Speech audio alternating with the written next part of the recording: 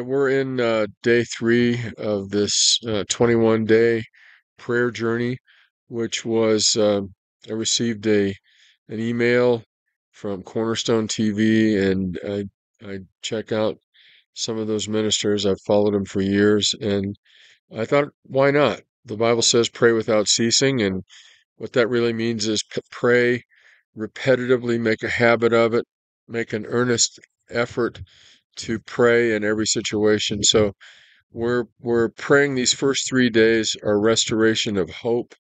And day one, we focused on praying for our greater hope, which is in Christ. Yesterday, we talked about praying for confident belief in God's word. In other words, trusting that when He says, "So is my word that goes out from my mouth, it will not return to me empty, but will accomplish what I desire and achieve the purpose which I sent it." I mean, think about this. Uh, God said, "Let there be light." I mean, look at all of creation. He spoke it into existence. And yes, natural systems that He put in place brought everything into the way it is right now.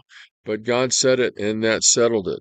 Today, what we're focusing on is as important as the destiny and purpose that we have for our lives here and the opportunity to glorify God in every aspect of our lives here. The Word of God says in 2 Corinthians chapter 4 in verse 18, it says, "While we look not at the things which are seen, but at the things which are not seen. For the things which are seen are temporary, but the things which are not seen are eternal."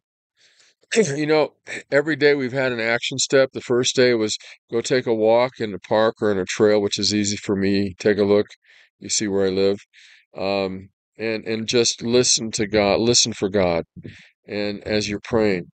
And then the other day was kind of, take notice of the blooming flowers and the things that are around us. And in the high desert, we have kind of a different set of seasons almost. It feels like we have a first spring and a summer and a second spring. It's just kind of weird.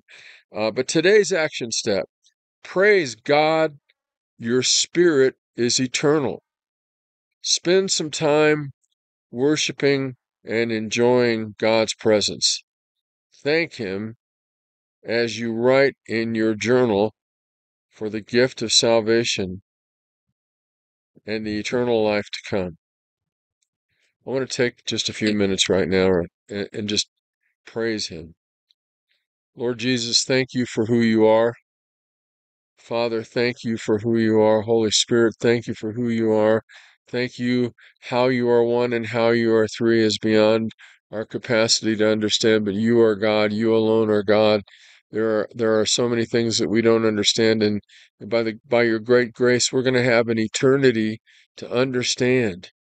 And Lord, I believe what your word says, that the thief comes only to steal, kill, and destroy, but you've come that we might have life, and that more abundantly. That means a rich and full life with purpose to fulfill the destiny that you have for all of us who are believers, to be disciples and to be disciple makers. Lord Jesus, we thank you for the privilege of being born again. We thank you that we could come.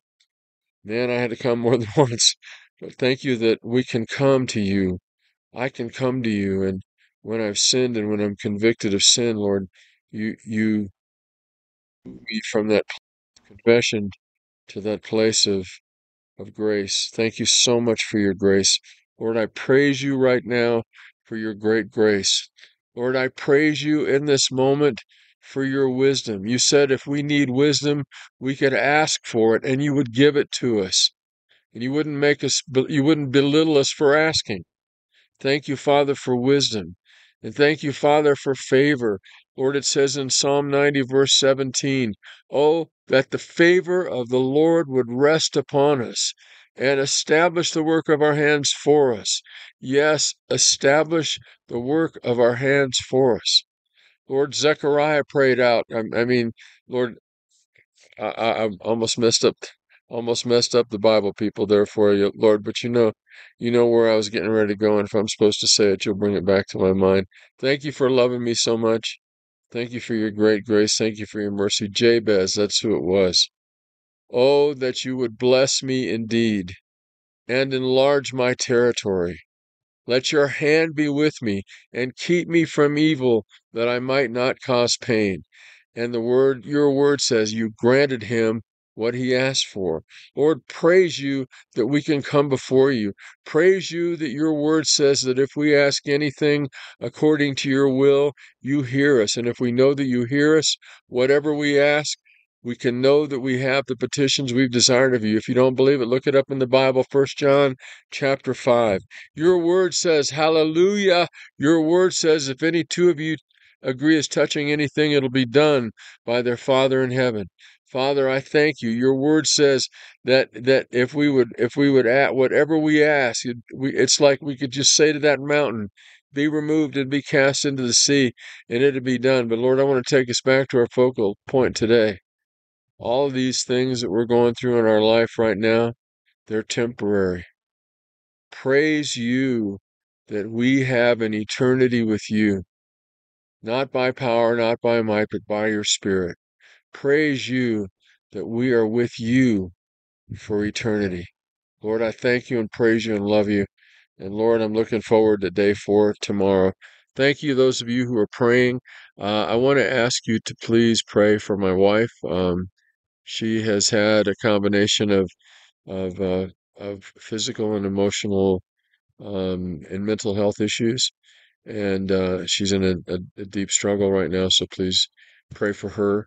I also want to ask that you would pray for our beloved sister Thandra in India, and our beloved brother Hope in Pakistan, and brother Kex. Oh, Father God, I just thank you so much for all of these. Thank you so much, Lord. I pray for Brother Vincent in the Walking Church.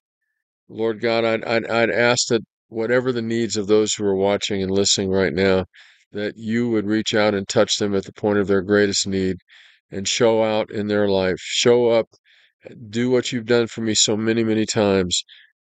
You're never late. Praise your holy name. Thank you for your great love for us. And thank you for this opportunity to talk to you and listen to you.